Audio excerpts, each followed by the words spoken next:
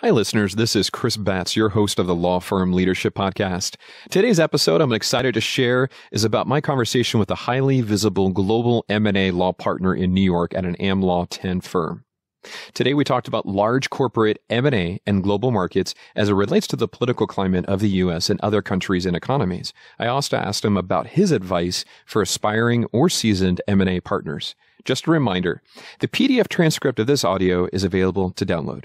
Go to liongrouprerecruiting.com/podcast. As many of you know, we interview corporate defense, law firm leaders, partners, general counsels, and legal consultants. You are listening to episode number 20 of the Law Firm Leadership Podcast. Broadcasting from Kansas City, this is the Law Firm Leadership Podcast. In each episode, you'll receive actionable ideas and hear personal leadership stories of the top corporate defense law firms from around the United States. Enjoy a front row seat with law firm leaders, their partners, and legal consultants as we discuss life and leadership. Welcome to the Law Firm Leadership Podcast. I'm your host, Chris Batts with the Lion Group. Today, I have the pleasure of speaking with Frank Aquila, law partner of Sullivan Cromwell. Frank is consistently recognized in the global M&A world. He is known for his Chamber's Global Band 1 recognition as the American Lawyer Dealmaker of the Year and the Atlas Award Global M&A Lawyer of the Year. Representative clients include, but are not limited to, Amgen, Anheuser Busch, InBev, Diageo, Cheniere Energy, Kraft, AIG, and again, just to name a few. He currently is the member of Sullivan and Cromwell's management committee. Frank received his JD from Brooklyn Law School and undergrad from Columbia. Welcome, Frank, to the Law Firm Leadership Podcast. It's a pleasure to have you on the show. Good to be here, Chris. Frank, I know you have a busy schedule, and I'm sure things are quite interesting watching the current political climate in the U.S. and then also around the world. I wanted to just jump right in and ask you your impressions of what you anticipate M&A-wise because of the tax code revisions, the lower rates, repatriation, that sort of thing. What are you anticipating? First of all, I'm anticipating a very busy year. January was the busiest January for the M&A market in at least a decade, probably longer. And it's really being fueled by and large by the tax cuts, at least here in the U.S. That's excellent. Is there any specific sectors that you're seeing more activity in? Well, I think one of the things about any big consolidation boom, any big period of M&A is that, it's across sectors and across geographies. And I think that's what you're seeing so far, and that's what we'll continue to see. Obviously, consumer and retail are hot, but I think we're going to see it in financial institutions. Yeah. I think we're going to see a lot of tech and media, but it's going to be across the board. I'm sure you watched a little bit of Davos and maybe you're agnostic, but I'm curious what your impressions are, post Davos, post like Trump's trade war comments with China and kind of what's going on globally. How do you think that's going to affect M&A? Well, I think, clearly if you look at 2015, 2016, 2017, things were moving definitely towards populism, anti-global trade. I think everybody's recognizing that you can't get rid of NAFTA, you can't get rid of global trade, and we're starting to see the swing back towards global trade and global integration. Just the phrase, it's not America alone, signals that we're not in 2017 anymore. So I think we're going to see a lot more cross-border M&A. Are you? Okay. I've been really starting to watch and listen on the president in China with regards to China's tech companies wanting to come to the U.S. markets. Do you anticipate this administration kind of cracking down on not antitrust, but maybe it is antitrust, but matters of security? Or I'm curious your impressions of China wanting to come in the U.S. and even find different ways of getting in here. CFIUS, which is essentially the national security regulation for acquisitions in the United States, or even of non-U.S. companies that have significant interest in the United States, have not allowed that many Chinese acquirers over time. Certainly in the tech sector, it's difficult. I think we will not see a lot of Chinese acquirers in the tech sector. But in other sectors, I don't see any reason why we shouldn't see deals. And I expect to see deals in other sectors. And tell me about those other ones. Are you thinking more like the EU with Brexit and what's happening in the strengthening euro? Well, I'm talking first about the United States. I can see, certainly in consumer and retail, deals in those sectors being approved. And of course, deals in the EU as well, where Asian companies, Chinese, Japanese, and otherwise, wanting to have a position both in the UK, which will be a large independent economy, and in the rest of the EU as well. With Brexit continuing to kind of unfold before us, what are you anticipating between an agreement, say, between the UK and the EU? I don't know if you saw the article about comparing the UK with Norway or with Canada and kind of the different approaches, but I'm curious what kind of result UK is going to end up with, I guess. Well, it's hard to speculate on that given the fact that the deal still has not yet been cut. Clearly, it's going to have an economy that will be integrated in some way with the rest of Europe. Just it naturally has to be because it's a big trading partner with the rest of Europe. And so both sides will want to assure that. Having said that, the UK will have some trading partners that are going to be different than the rest of the EU. Net, Brexit's probably negative for the UK, but at some point we'll see where it comes out. I'd love your take, since we're taking a really high-level perspective on the global markets. With Macron, taking the reins in France, I'd love to get your opinions on how their kind of economic engine's starting to rev up and what you anticipate seeing there. Well, I think, for a long time, France was a real drag on the European economy. And in fact, now France is in growth. And so as a consequence, we're seeing growth in the Eurozone generally. Certainly, we're seeing strong growth out of Germany.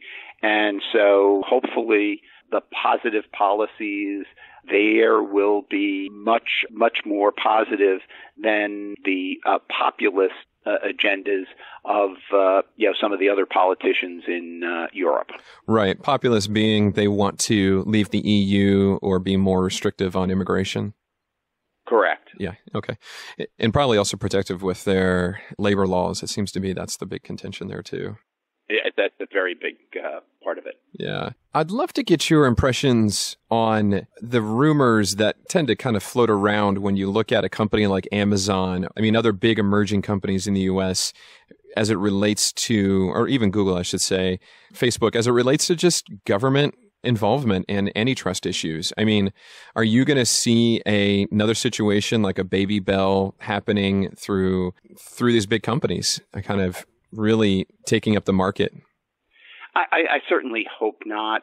I think that it's one thing when you had the old AT&T, and I'm not talking about the current AT&T, but the old AT&T had such a monopoly, and the way it grew up, it really stifled growth in telecommunications at a point in time where telecommunications was exploding. The fact of the matter is, in the tech sector, in the internet sector, there is so much innovation. You do not need to break these companies up or overly regulate these companies in order to, in any way, shape, or form, have the innovation that we need. We certainly have the innovation that we need. They're competing with each other. They're competing with legacy businesses. So I don't see any reason to have to break them up. Yeah, that's excellent. I hope I hope the administration believes the same. I'm in agreement with you.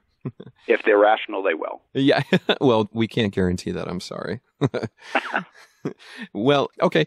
I know we're getting very kind of economic or even, politics and all this, but it does affect the global economy. I'd love to just get your thoughts on the unique effect that even the Fed is having to pay attention to, which is the desire for inflation, but yet, again, going to back Amazon and these different companies that are keeping potentially the price of goods down because of competition. Do you have any, predictions as to how long this would continue, and are we going to actually see inflation? Well, the real issue is we were talking about the tax cut at the beginning here. And if this is additional Keynesian stimulus, and I don't mean to get too wonky, then you would presumably have inflation. On the other side, if this infusion of capital leads to more innovation and greater production, then you're going to see greater competition, and that will actually tamp down inflation. Yeah. So I hope that the Fed is cautious in not raising rates until we actually see inflation, because so far we haven't. Now, we may, with labor shortages, skilled labor shortages in the next couple of years, actually see that inflation, but it's not there yet. Yeah. And I think it was Yellen yesterday, Janet Yellen stepped down, and they all kind of unanimously voted not to raise rates. So it will be fascinating to watch. And I just want to say something about Janet Yellen, because I think it is timely. She really, truly did an absolute outstanding job as chair of the Federal Reserve for the last 4 years. And I think it was in a transition period after Bernanke, after the financial crisis. Yeah. And so I think she deserves a tremendous amount of credit. She did a fabulous job. Yeah, I'd have to agree. Just the ability to be very scrupulous in how quickly or how slow to raise those rates without overheating the economy. And it's a very tough position to be in, I would assume. Truly masterful. Yeah. Do you think her successor is going to follow the same line of thought and expertise? I think so. I would certainly hope so. Whatever you think about our government under either administration, I think the Fed, whether it was under Bernanke, under Yellen, has truly served us well over very difficult financial periods over the last decade. Yeah, and I have to agree with you too. I wanted to talk to you a little bit more about your role in M&A, rather influential. You've been involved in some very large, significant deals. If I'm not correct, I mean, it was the Kraft deal. Is it Heinz Kraft? I represented Kraft in the combination with Heinz. That's correct. Yeah. And then also the rather, I don't know if it's called aggressive, but the InBev-Anheuser Busch deal, you're involved in that one as well, correct? Well, it was unsolicited. Some called it hostile at the time. Right. And then you've been a part of, I mean, these are beverage and food related, but then, the company that now has morphed into what used to be Guinness. I mean, they've rebranded. Do I understand that correctly? Well, it's now Diageo. The old Guinness and Grand Met became Diageo, right? Yeah. With watching these massive behemoths evolve, and I guess we're anticipating similar deals like that this year. I mean, those are monstrous deals that change the global landscape with some branding. We're anticipating the same this year. I mean, we saw, it's always the question of, is Kroger going to get bought up and other very large name brand companies? I'm assuming you're assuming the same. I am assuming the same. And I think what I would also say is that sometimes the biggest transactions are not the most important ones. Often they are, but let me give you an example. One of the most important transactions of 2017 was Amazon.com's acquisition of Whole Foods. Yeah. Certainly not the biggest deal of the year. I don't even know it was the biggest deal of the month, but it was disruptive, and it changed a number of sectors. And I think what we're going to see is that as technology changes, as technology seeks more outlets into legacy businesses, that we're going to see more and more of these disruptive deals. Some of them will be huge, some of them will be much smaller, but those are going to be the ones that have the long-term impact. Yeah. What's your take on the most recent announcement of, JP Morgan, Amazon, and Berkshire coming together in the healthcare industry? Well, that's an interesting announcement. I think we have to wait and see what they actually do. And that's a powerhouse between the three of them, but we have to wait and see what comes of it. Yeah, yeah. It's hard not to speculate that it's going to not, it sounds like it's going to be disruptive, and it sounds like, with the press release, they talked about, this is not a for-profit initiative, but it's hard to believe that won't eventually become so, disrupting the rest of these other, public healthcare companies. Again, a press release is easy to write.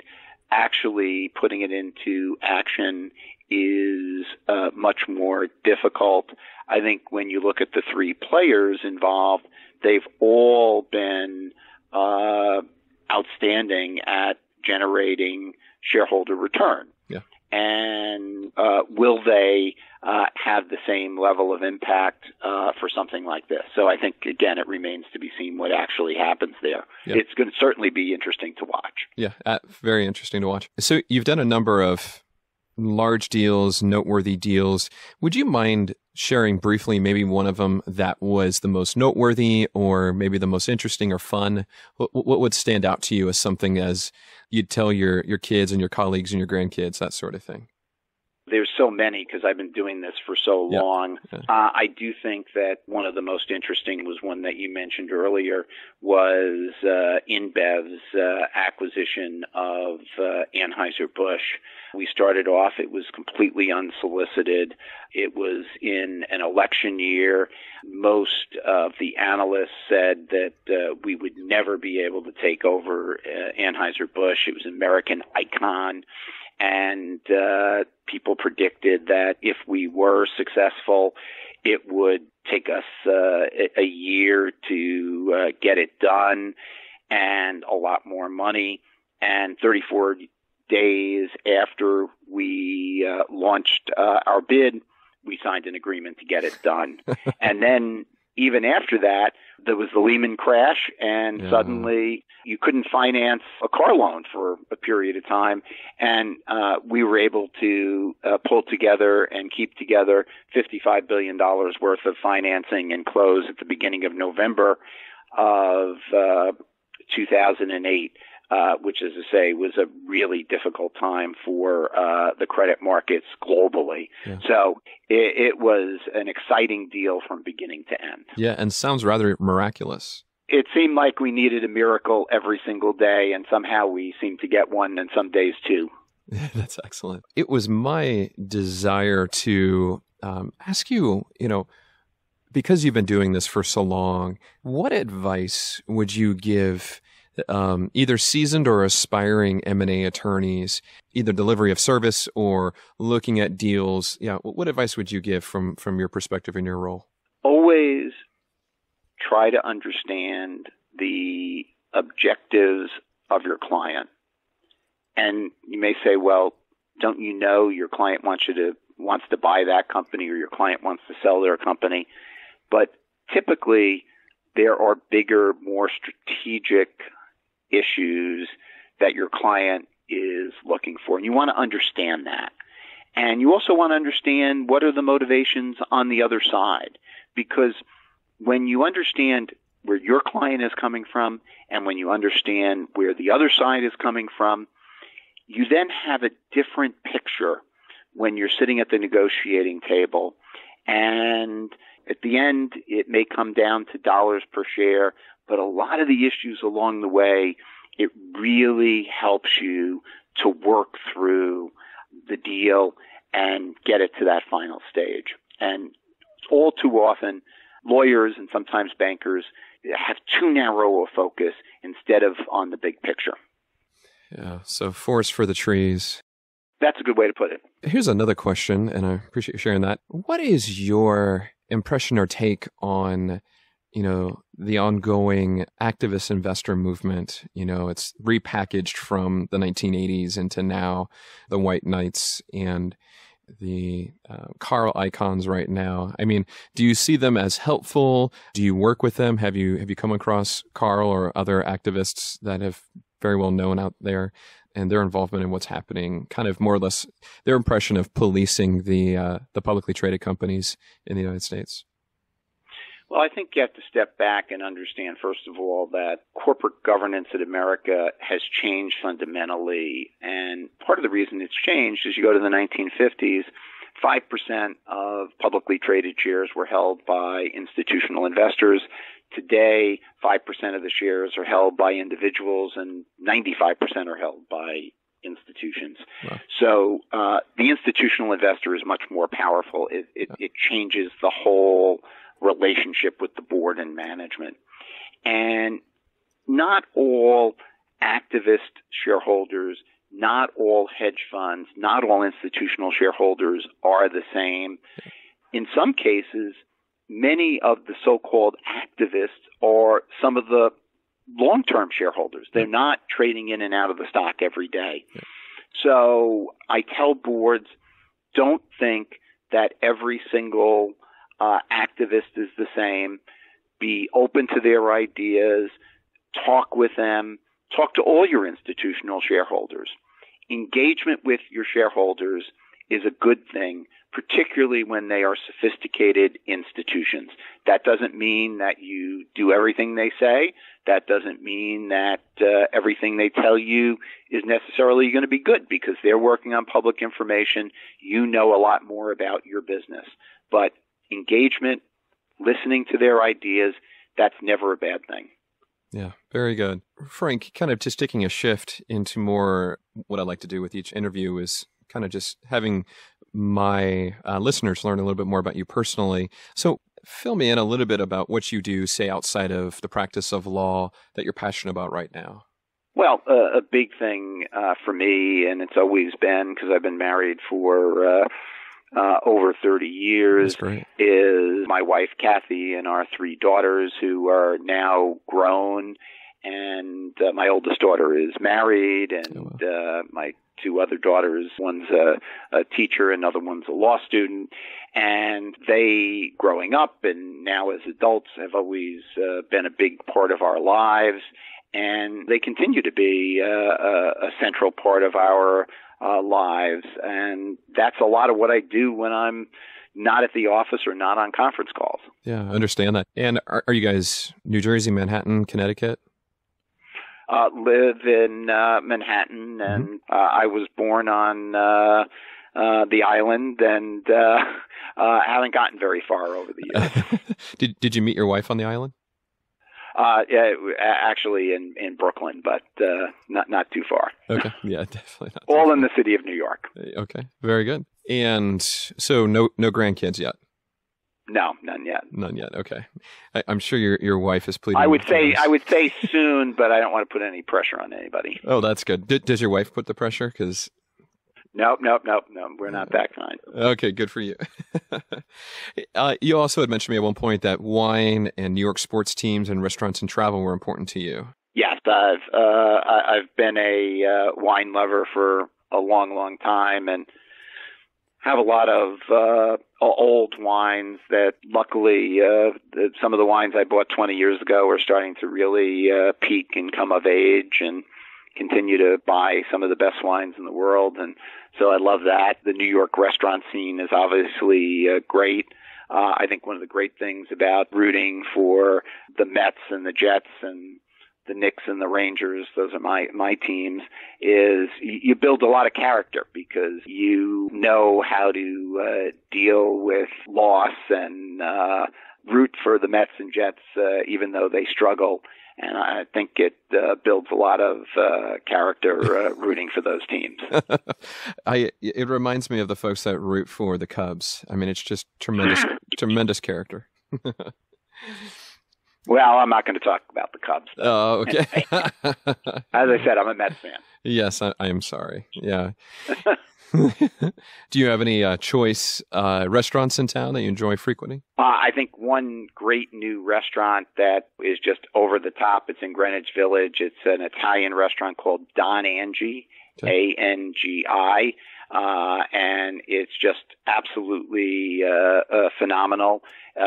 Husband and wife team are the chef owners, and they're behind a number of great restaurants in the city, and this is their first independent effort, and they just really are terrific. And if you like Italian food and you're in Manhattan, that's the place to go. Excellent. I'll definitely note that. Tell me about travels. Do you and your wife have a favorite place you like to frequent, or are you more adventurers finding new places? Adventurous. We've been to all 7 continents, Antarctica, Galapagos, oh, wow. Bhutan. Yeah, we really have been all over. And then our daughters, we've infected them with the travel bug as well. That's excellent. So we really have been all over the place. Yeah, it's something that my wife and I greatly love too. You just got to go. I'm sure you've been to New Zealand then. Actually, that's one of the places on our list. We've been to Australia, we've been to Tasmania, we've been to Fiji, so sort of circle around New Zealand, but that's a place I think you really need a couple of weeks to go down there and really explore both islands. Yeah, I have to agree with you. That's something we want to do. It's fun. You had mentioned earlier, too, that you were a history major at Columbia, and I wanted to ask you recommended or current readings of history books or biographies. What are you reading right now? What do you recommend for my listeners? Clearly, the book of 2017 was Grant by Chernow. Yeah. And as I think many people know, Chernow's previous book was Hamilton. And that morphed into Hamilton, an American musical by Lin-Manuel Miranda. So, first of all, Grant was just a phenomenal book. But I just wondered how in the world Lin-Manuel was going to turn this into a musical. But I suspect it's not going to wind up being a musical, but it's a great book. Yeah, for Grant, yeah, that would be interesting. But if anybody can pull it off, Lin-Manuel can do it. I believe it. Yeah, Hamilton has just unrivaled success. It's so fun. Yeah, and I was very lucky. We actually were able to see it first at the Public Theater downtown, and then, of course, later on Broadway. And seeing it first at the Public Theater before anybody really knew about it was really a very rare treat. I would say so. Were they actually there very long, or were they only do one performance, or? No. This was probably, I want to say they were there about 6 months. 6 months, okay. And then they went to Broadway. Wow. Right. Well, I kind of wanted to bring it to a close and bring a final question. Do you have any mentors or people who are heroes for you that come to your mind as you're in this position at a firm like Sullivan Cromwell, one of the top M&A firms in the world, just reflecting from a place of like gratefulness, like who's influenced you to get you to this place? Well, certainly many of the partners here who came before me, who were partners when I was a young associate, I owe a lot to. I think two in particular. One, Ben Stapleton, who was the longtime head of the M&A practice here and is now a retired partner. The other is our senior chairman and former chairman of the firm, Raj Cohen, who is a legend in the legal profession. Both of them I work with quite a bit during my associate career, and were just terrific mentors to me, and continue to be terrific mentors. It's amazing, and what a rarity just to be among those men, and for now you to kind of step in their shoes in some regard. It's amazing. A true professional and personal privilege. Yeah, Frank. Honestly, I know you're very busy. It's been an honor and truly a pleasure to have you on the show. Thank you for your time today. It's been great speaking with you. I've really enjoyed it. Yeah. Thank you, everyone who listened to this episode of the Law Firm Leadership Podcast. If you have questions or would like to recommend someone to be on the podcast, please email them to podcast@findthelions.com. If you like this podcast, leave a review on iTunes. Also, please share our podcast by email or social media. To share our podcast, listen to more shows, or read the transcript of this audio, go to liongroup.recruiting.com/podcast.